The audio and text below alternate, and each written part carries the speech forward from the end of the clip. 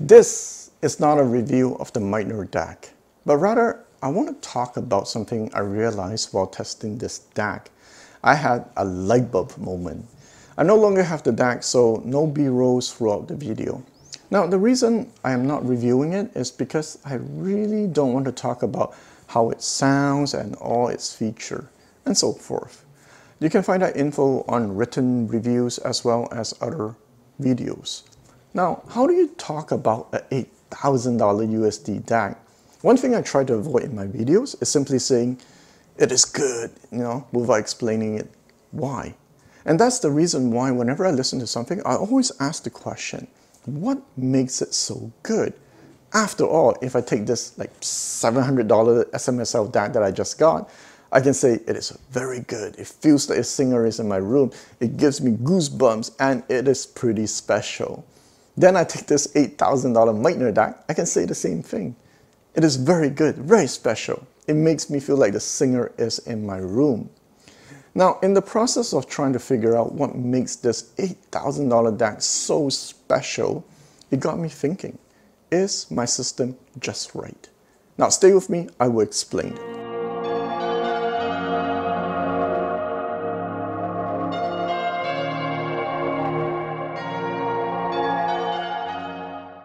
Now, for those of you who are not familiar with EMM Labs/Meitner, this is a Canadian company that designs and makes their products here in Canada.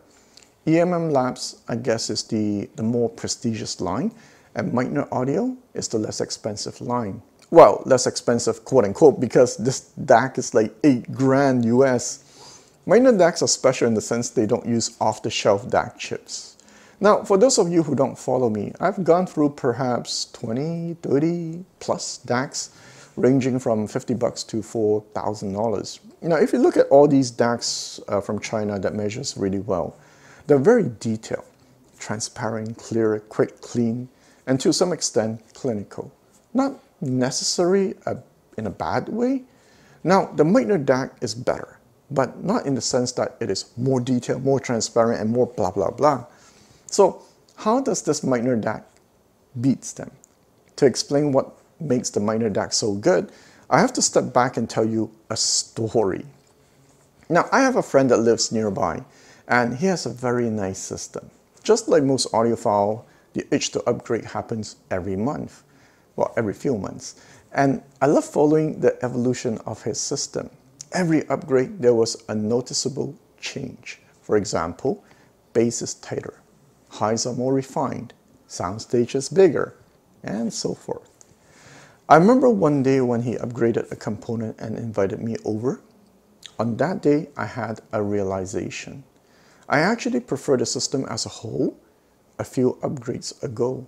Sure, it was not as clean sounding before, nor was the bass as strong, but the system sounded just right before. It was a more enjoyable experience. Well, before the upgrades. For me, the upgrades has gone a bit too far for his room. Now, the Meitner DAC, when compared to the Chinese DACs I have been testing for the last few months, is better in the size of the soundstage. There's more air. There's warmth in the mid-range. Well, because most of these Chinese DACs I've been listening to, they lack warmth in the mid-range. You can call it neutral. Well, some would argue it's a question of taste, right? Neutral or warm, which one you prefer? I personally prefer warmth in the mid-range. Next, the Meitner sounds more analog. However, you know what? That is not what makes the Meitner DAC really a wow product. For me, and for me, perhaps only, it is the fact that it sounds just right in my system. The decay of a note, just the right length. The punch of the bass, just right. Not overly strong, nor weak. The sparkling at the top end, not overly bright and fatiguing, nor is it rolled off and dull. Just right. Everything that I paid attention to in the presentation, I never once felt like I wish it had a bit more of this, nor did I wish that it has less of that. That is why I love the DAC. And for me, it is my perfect DAC. Now, this is how it sounds in my room and my system. It might not sound just right in your system and your room. Now, my friend Mr. Quad and Mr. Cantor tried it, and within minutes, they knew this DAC was wow. However, they loved it for different reasons. Well, after all, we have different system, different taste, and different room. I know we like to talk about DACs, how the treble, mids, bass, dynamics perform, and we always have this idea, more is better. Better SNR measurements, more detail, more bass, more dynamics, more. And some of us, what we might not realize is sometimes a bit more can be too much. Can your room handle more bass? Think about that. So that's it. That's my impression of the Meitner DAC. As I said, not a review. I'm tired of following review formats. And I just want to say what I want to say. Now, over the years, I have a lot of gear come in and out of my place. There are only 2 times I felt bad when something left my house. The 2 things that make me feel bad, felt bad were 1, the recently reviewed Synthesis A40 tube integrated amp. That is because I don't know if I ever will come across another integrated amp that has a buttery smooth mid-range like that one, right, using KT66. The second thing is the Meitner DAC. Despite having tried 20, 30, maybe more DACs, I don't know if I will ever come across another one that is just perfect in my system. Now, I could have bought it, but the problem with running a YouTube channel is I never get a chance to listen to my own gear. As such, I have made a decision not to keep anything expensive. Now, given this is a short video and we're done, and since we're on the topic of just right, why don't I tell you a story for fun, okay? If you are new to this hobby, you might not know how important synergy is. Now, I have a friend whom I'll call Mr. Canta, and I call him that because he used to own a pair of Focal Canta.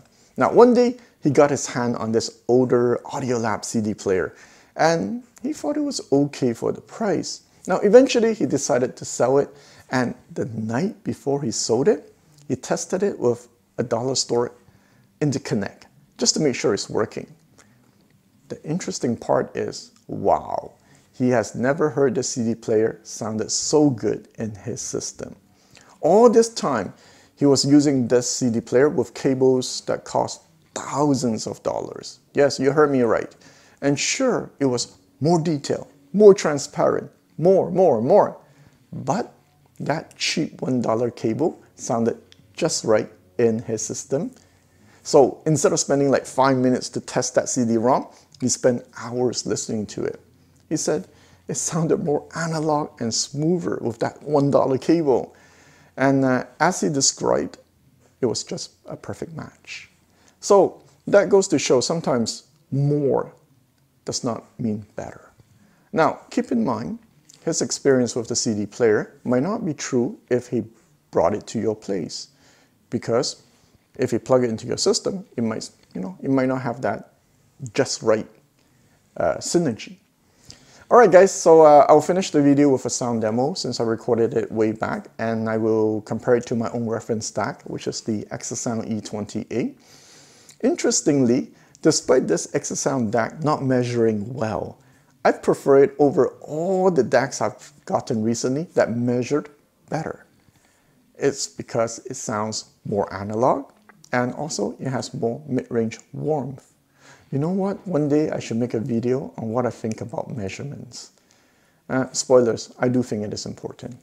Now, remember to like the video if you enjoyed it, and I'll see you next time.